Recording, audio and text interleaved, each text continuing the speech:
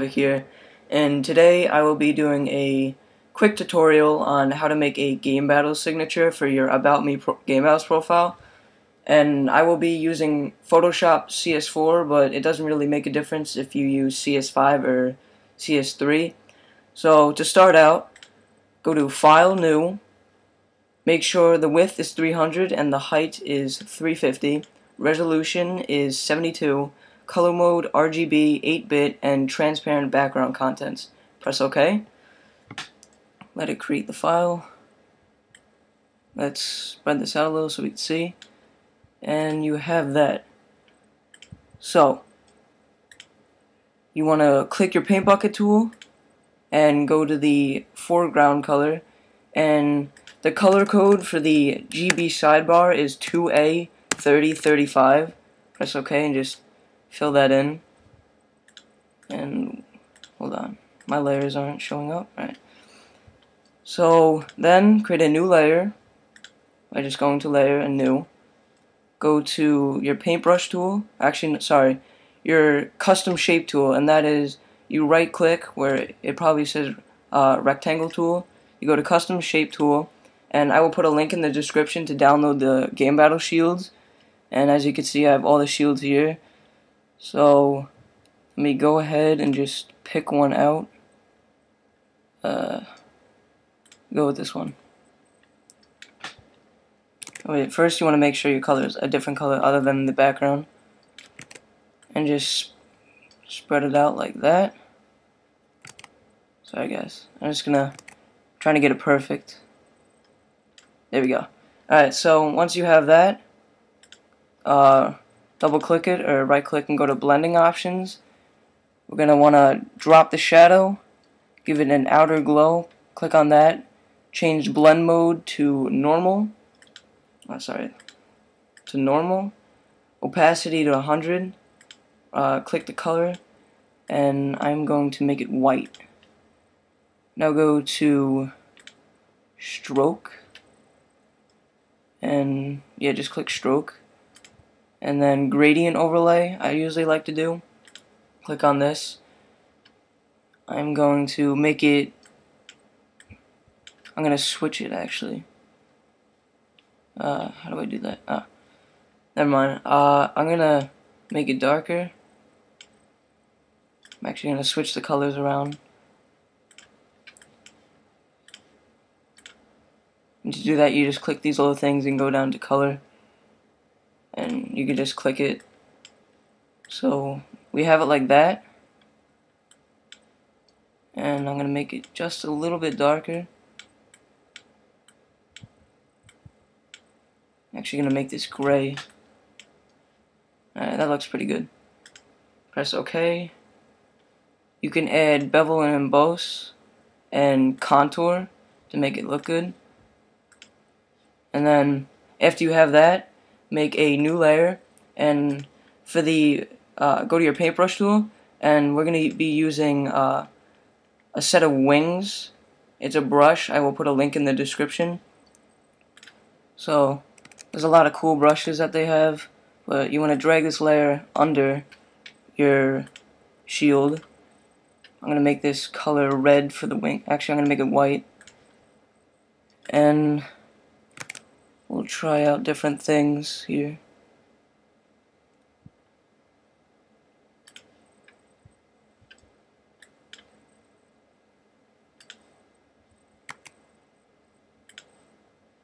That looks good.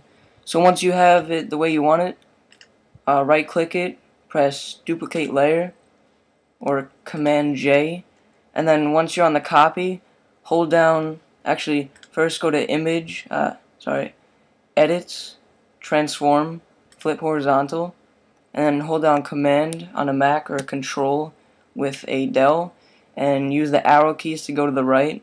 By doing this, it keeps it on the same level, and that looks just about right. And then right click the copy and go to merge down so it's on the same layer. Then double click that or right click and go to blending options. I'm going to drop the shadow. I'm going to give it an outer glow, make it normal. click this. I'm going to make it black. And I usually go to color overlay and make the color white. It just looks better. And that should be it. You can add bevel and emboss and contour, and that's what I'm going to do.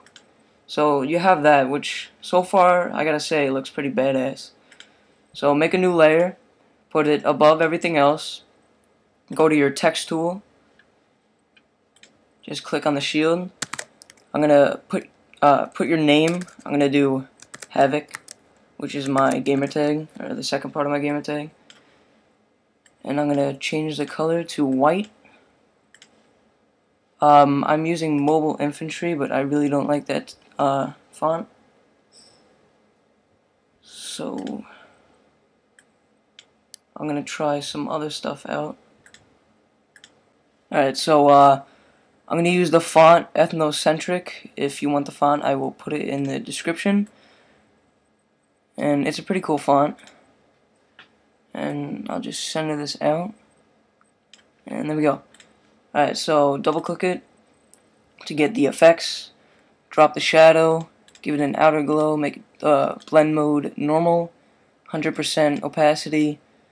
I'm going to make the color black, or you can make it white. Then go to gradient overlay, sorry, not color overlay, and make it white. And I'm actually going to make it overlay. It just makes it look sharper, although it's pretty hard to see, but it makes a difference. Alright, and then we are going to make a new layer, and this is going to be the background brush layer. So we're going to put it behind everything except the background Game Battles color. I'm going to go to our brushes. I have a cool like texture brush, and what I mean by that is like brushes like this. They're pretty cool brushes, and in a second I'll show you what I'm gonna do with it. Okay.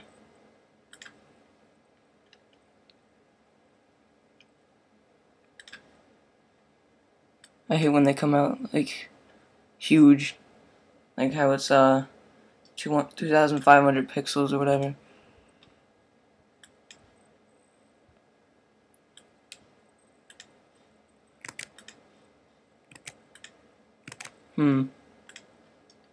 I had this good one, but I can't find it. Half my brushes are gone for some reason.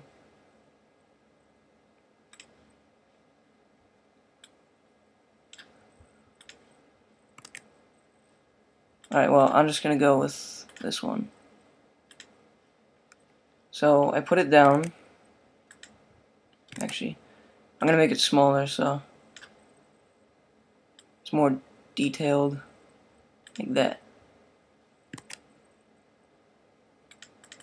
Now I'm gonna click it a bunch of times, so it's like that, and then I'm going to go to my eraser tool, and I am gonna make sure that the eraser brush is set at the texture that I used to do the to paintbrush it, and I'm gonna just go like this. You know, I'm not really taking out all of it, making it look natural and stuff, like all squared, not like someone actually took an eraser. So just you trim the edges like that. That looks pretty good. Alright, so we have that. And yeah, that's pretty much it for the brush part. Now I'm going to make a new layer. And I'm actually going to pause the video because I have to get one of my renders out. Alright, so I got one of my renders, and if you don't know what a render is, it's almost like a texture that you can add to your pictures or projects in Photoshop to make it like look like metal. And to get renders, you can go to planetrender.com. I will leave a link in the description. So in my new layer, I go to File, Place. I'll let this load. It's on the desktop. Oh, jeez. That was stupid. Place. I get this. It's a pretty sick, like, granity texture. Sand, I guess. And I'm gonna make it screen. And place the file. Put the layer behind everything, except. And you have it like that. Then I'm going to take my eraser tool,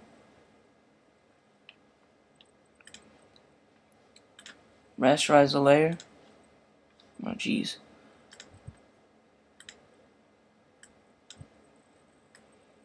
And I'm going to repeat the same thing that I did for the white part.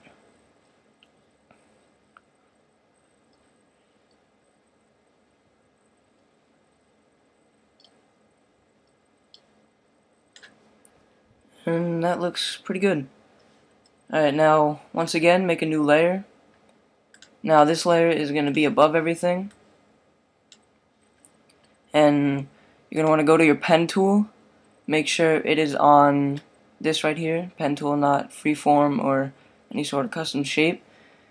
And I'm going to click right here, then click somewhere over here to start making curves.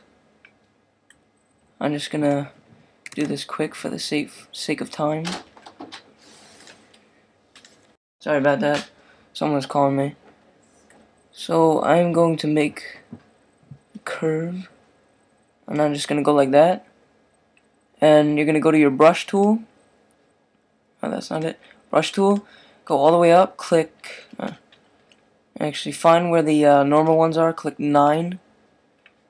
Make sure it is whatever color you want. I'm going to make it white. And go back to your pen tool. Right click the line. Go to stroke path. Make sure it is on brush. And simulate pressure is on. Press OK. You have that. Now right click again and click delete path. And you should have something that comes out like that. Oh wait, it's actually not above everything. There we go. So you have something like that. Now double click to get effects. I'm going to give it an outer glow, bevel and emboss, and contour. And I'm going to make this normal. I'm going to make it a black outer glow to make it look like that, which is pretty sick. And you're going to want to click on the one that looks like a hill or a mountain almost. It just makes it better. As you can see, when I click it on and off, it's a little different. Make the opacity 100. Now go to your eraser tool. Make sure it is in a normal eraser. And just erase like that. So it shows like the line going behind the shield and then coming out again. And it looks like the line is wrapping around the shield, which gives it a cool effect. And then once you have that, I'm going to make a new layer. Go to my brushes. Hopefully I have the star. Some people like to put stars on their Game Battles logos. It shows that they're good, you know, saying that they're 5-star, like rep or whatever. And I don't have it anymore. But I will put a link in the description to get stars. So usually I put a star here, here, here, and then 2 on the bottom.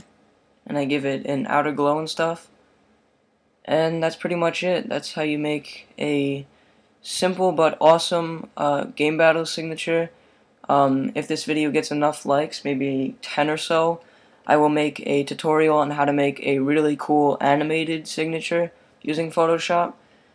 And before I end off on this video, I became a graphics designer, so if you're looking for YouTube layouts, YouTube backgrounds, game battles logos, signatures, desktop backgrounds, or just maybe editing for montages, send me or Captain Clutch 16 a message, and yeah, it would be pretty cool to sponsor someone. Thank you guys for watching. This is Explicit Havoc. Peace out.